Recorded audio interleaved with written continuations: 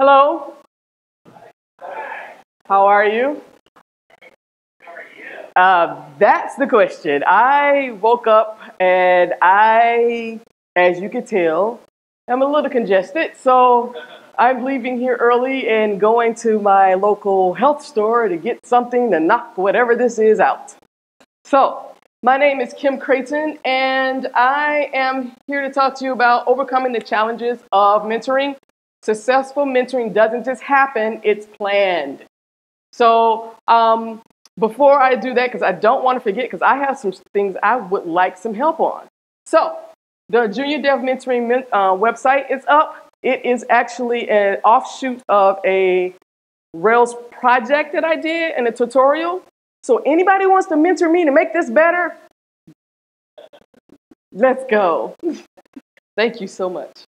And one thing I wanted to mention is I am hosting a Harvard CS50 puzzle day on Saturday at General Assembly. We will need mentors to come and help us newbies, do some puzzles. There will be no computer. You don't have to have any computers. It's just puzzles that Facebook is creating, and it's a competition. And we'll be working on these puzzles together from Saturday from noon to 5 in General Assembly. If anybody wants to come hang out, we'll have pizza. eHire is sponsoring it, so it's going to be a great time. And also, it's not on here, but I will be Junior Dev Mentoring will be hosting an event for newbies every month. And so the March 5th, and I'm planning that now, we're going to be doing intro to open source where newbies can do their first pull request, because I still haven't done a pull request. I've pushed, but I haven't pulled. So I'm excited about that. So with that said, I'll get started. And, whoa, that's not what I wanted to do. So as I said, my name's Kim. This is the website, blah, blah, blah. We went through that. My blog is Tech Talk for Non-Techies. I am passionate about bringing people into tech who still see it as a toy and not as a tool, and that's so many people. So that's where I come from. So all of you guys know, if you do any Google search on jobs in tech, programming, coding, there are lots of jobs. And there are a lot of people coming into the field. There's a mix match. Let me get it together. There's not a match between ending a boot camp, finishing your online tutorials, reading a book, and being junior dev ready. There's a big chasm. There is a big gulf. There is the Grand Canyon between that and getting a job. And all of this started from a blog post that I wrote called Stop Lying to Newbies. This shit's hard. Stop telling us it's not. Because we start thinking it's our fault when we can't get the dev environment to work. We don't know. You guys aren't being honest and saying, oh, I couldn't get it to work either. So we don't know. We think it's just, when you go through these tutorials, you think it's just syntax. So, and basically what they tell you, you go through this and you'll be ready to get a job. And then someone throws a coding test at you and you're like, what the hell is this? I don't know what this is. And so you just feel defeated and dejected. And if you're like me, who's a career changer, a lot of people have to go back to their other lives because they can't wait to get a job. And so you're losing people who could actually fill these positions. So my passion is, come on, guys, let's mentor these newbies, people like me, but it's not easy. There are people who want to mentor, but it's a challenge. So there's this ongoing mantra within the development community, like, oh, there's a lot of jobs. But then you hear the frustrations that no one can fill these jobs. It's like, you see, and juniors or people, newbies, we see all these job descriptions, 3 years of this, and I'm looking for a senior. Let's be honest. If you're a senior developer, you have a job and you can figure out where you want to go. You can write your ticket. It's getting that first job that's the challenge. And so, and so the challenge is that it's not the number of newbies in the field, it's because they're leaving because we can't bridge the gap. And the developer, one thing I can tell you about the developer community is I am overwhelmed by how generous you are. I come from education. No one gives anything away for free. Nobody. So when someone is like, oh, wow, you need help, and they just offer it, and you're not in my pocket for something, you're not wanting me to do something. That was a big paradigm shift for me.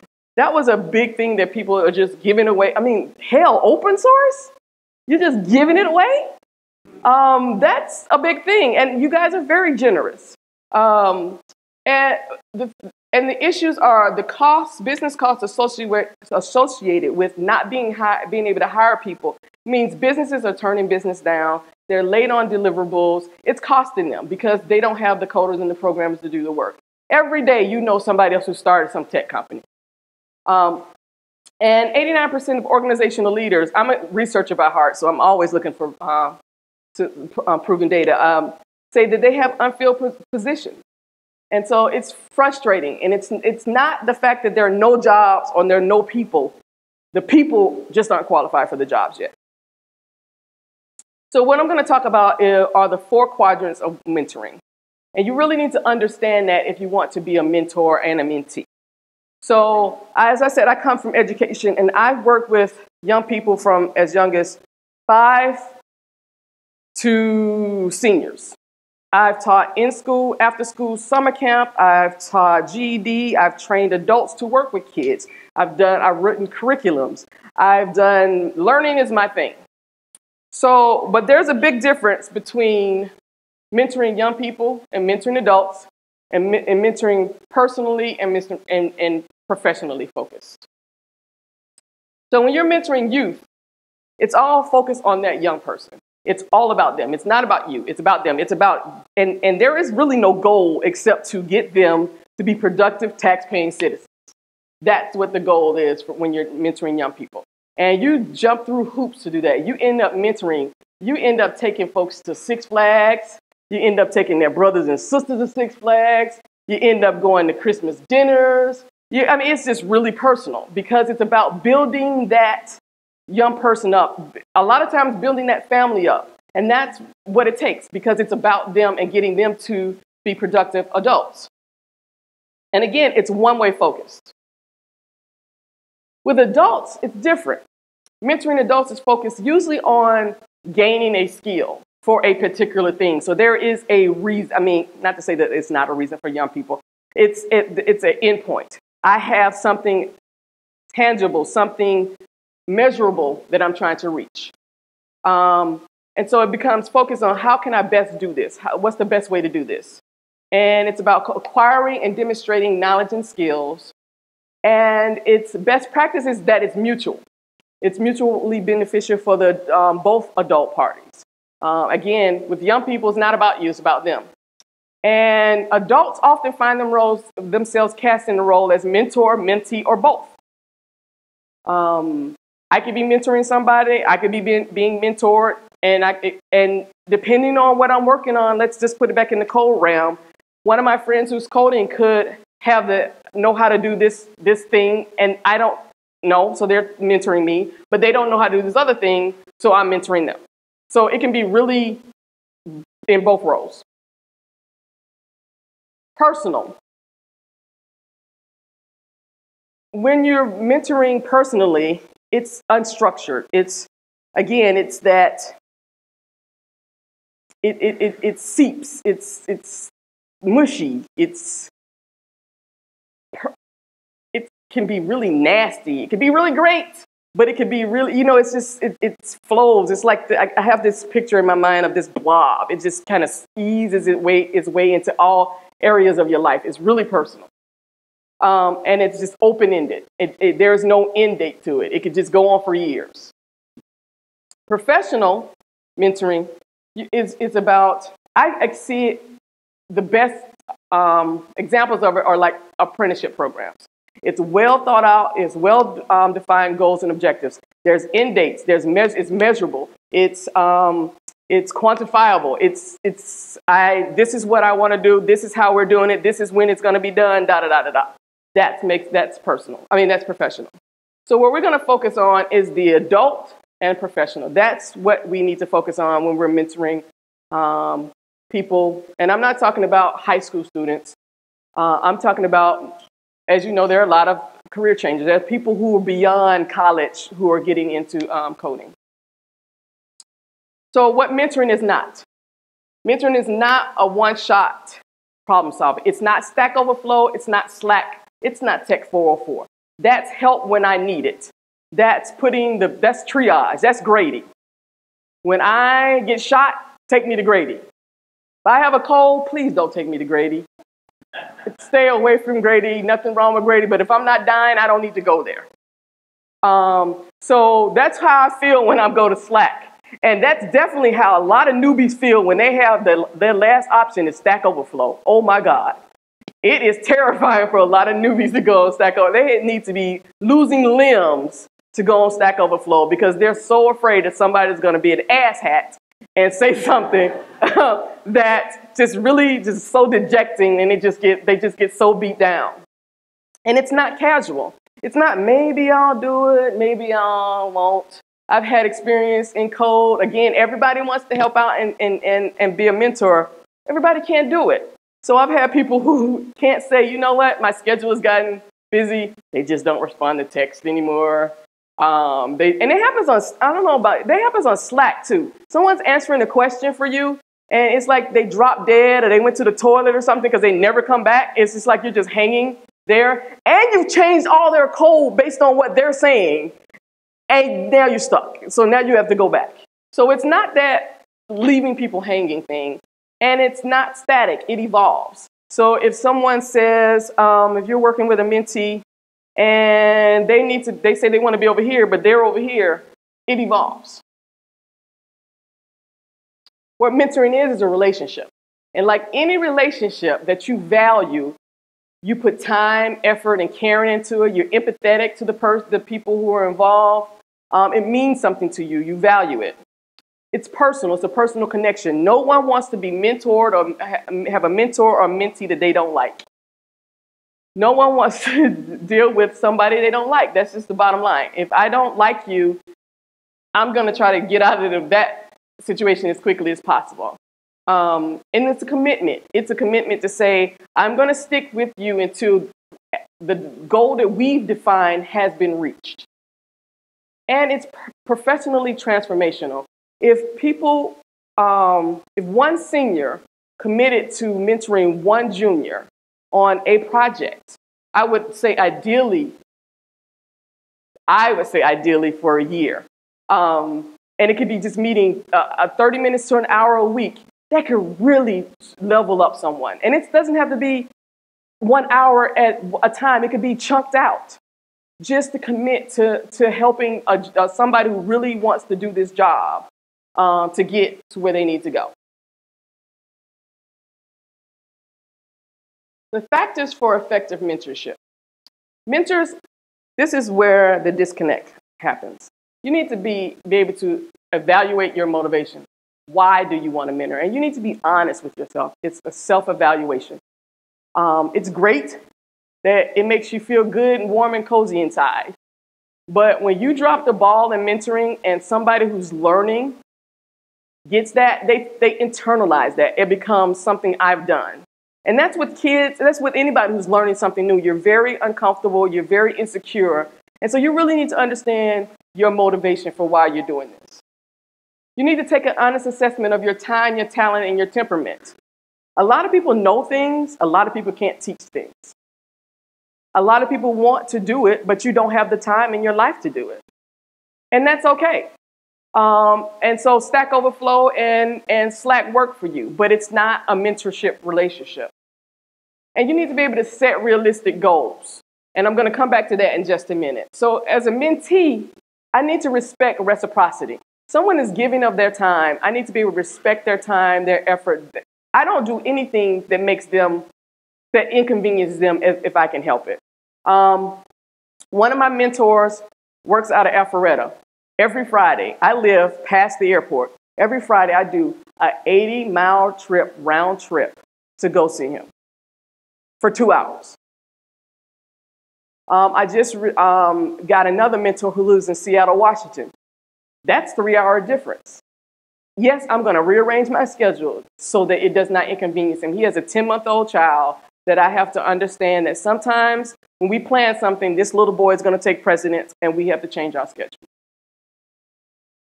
We have to respect the mentoring relationship, and we have to have identified desired outcomes. And that goes back to realistic goals. Okay, this stems from the lie that newbies keep getting told about this shit's easy. Okay, so when we decide, okay, everybody's, oh my God, you need to go learn the code. You can start at $90,000 and all you need is to take my course and learn it in 30 days and you can get a job. Okay, so when that doesn't happen, which inevitably doesn't unless you have some background. I come from liberal arts. I have no background in this. So unless you come from engineering something to have something to hold on to, for me, it was literally like learning a new language, but with Mandarin and Arabic, and every fifth word was a Mandarin character, and every third letter was an Arabic character, and it was just... So I, at this point, have no realistic expectations of, I don't know what's possible. So that's where the mentor comes in. Because I can say, I want to do this thing in 30 days, and the mentor says, okay, you know, that's great, but let's back up a minute. Let's be more realistic, because we have no realistic ideas of what can happen, because we've been told so everything, oh, you can do everything. You can do everything. And when we can't, we start beating up on ourselves, and then we don't. So that's a major thing that mentors can do. Just give us a realistic expectations of what's possible and how to get it done. So I want to show you quickly one of the best examples of someone who thought out. He wants to be a mentor, as you can see. He clearly has thought out what, and by the way, this is the guy I was saying from Seattle, Washington, that is now my mentor. He has clearly thought out how he wants to mentor. He knows he wants to mentor someone from the underrepresented population. He says here his 10-month-old, he wants to work an hour and a half per week, you know, looking at all these different things. But, you know, his schedule changes because he has a 10-month-old. These are the languages he wants to work with, frameworks, the concepts, and these are skills. And then he tells you why he wants to do it. And then he tells you what his ideal candidate is. So then he provides an application, and then he tells a little bit about himself. This is somebody who's thoroughly thought out that process. And what's funny is, as he was getting applications, he realized that even that wasn't enough, that he had to tweak that. Because a lot of people were saying, he says, some people were saying, oh, they want to learn Angular. Well, he says he has no desire to learn Angular. Because one of the things he was saying, if he doesn't know it, he'll learn it, he's excited to learn it with you, or he'll find somebody who can help you. Well, he said, oh my God, I got so many things saying I want to learn Angular. I have no desire to learn Angular, so that's not going to work for me. And he really made him think about that. And when we've had to reschedule our interview time twice because of his son's schedule was off. And he was very apologetic about that, and I really appreciated that. But I understand he really sees what it's going to take. This is his desire, but desire and actuality is two different things. So he really was challenged with that. And so moving forward, we're just going to, you know, go with the flow and see how our schedule works. We still don't have a schedule yet. And so that's how thorough you need to think about taking on the mentoring relationship. So with that, this is the reasons why, these are some of the reasons why development needs effective mentoring. The industry needs to do a better job at recruiting and retaining the number of developers they need to fill current and future positions. Either you can't get them, we can't get to be junior devs, or when we get in, we're so disillusioned, it's not what we thought it was going to be that we leave. And we have to do a better job of that.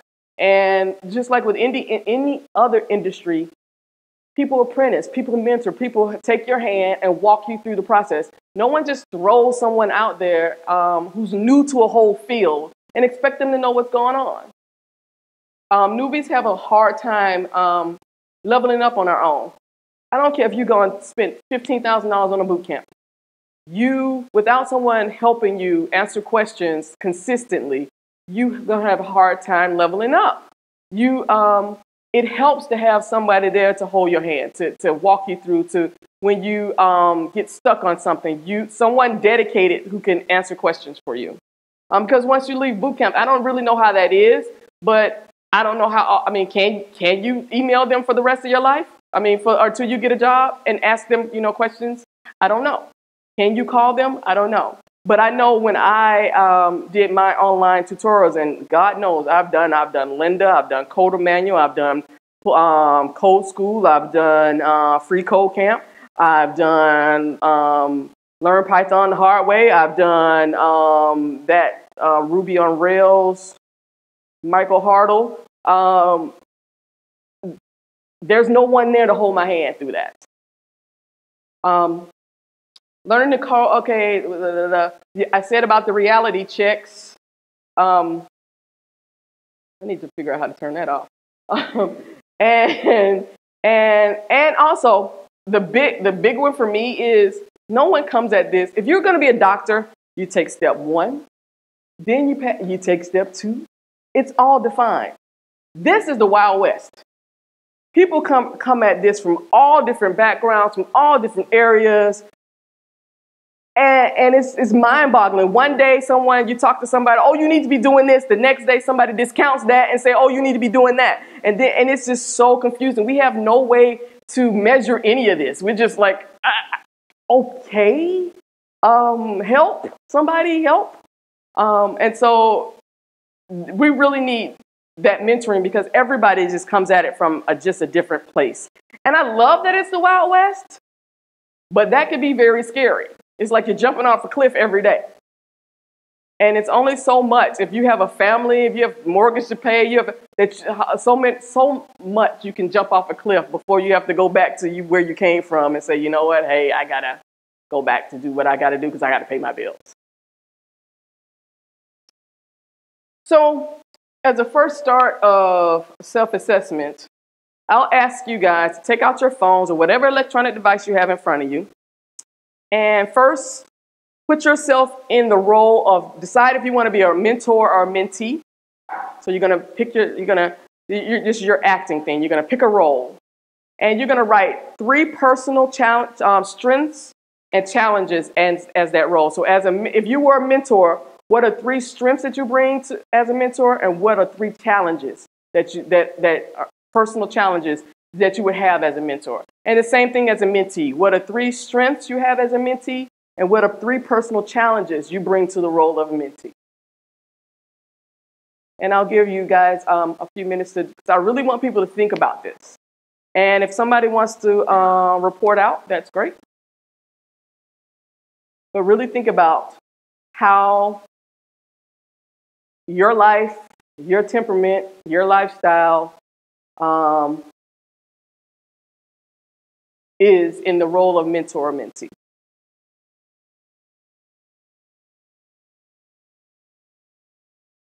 Anybody willing to report out? Did you get that? Oh. Okay. Nobody willing? We can keep moving. All right. So with that, oh, you willing? Okay. So I would say if I would be a mentor, my strengths would be that I'm opinionated, which I think is good because there's very little hesitation in terms of like what I think is this is the thing. Okay. Curious. So I was going to learn more stuff about more people and more things, so that's probably helpful. And empathetic. I genuinely try to care about people who are around me. Okay. Put myself in their shoes. All right. And your challenges? Busy as hell. Okay. Occasionally moody, and that's basically it. Mostly it's the busy, I would say, is the big thing. It's hard to get time. So how would focus? So how would you, if you desired to mentor, how would you use your strengths to help you with your challenge? let's take if the big one is time. How can you use your empathy, your, what was the... I'm opinionated and curious, so. Yeah, how could you use those to to offset that?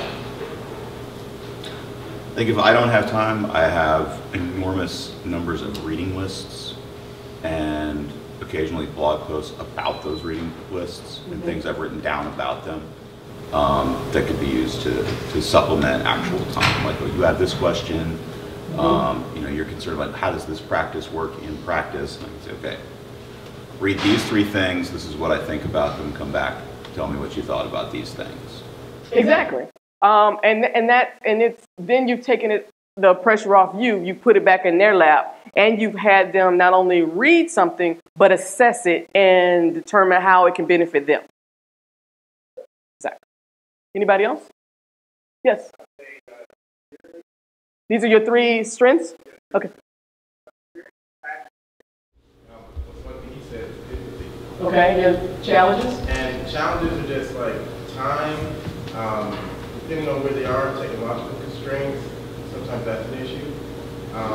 And just, I don't know, that's pretty else that holds me back. All right, so let's do the technological constraints. How can you use your strengths to offset that challenge? A lot of times, well, the way I would mentor certain people is remotely, so it's great. If their Skype sucks, we'll go over to, like, you know, Hangouts, and if that sucks, we'll try TeamViewer. If that sucks, then, you know, we might get on the phone and share the screens and stuff like that. So I just found out about. I just realized that Join Me has somebody can remote your computer on Join Me. There's another one I've been using a lot, especially with my son. It's called Talking. Talking? Talking.io. No, I haven't heard of it. it. WebRTC, so it's pretty amazing. Cool. Yes. Anybody else? Yes. Oh, you want it? Okay, this will be the last one. Yes.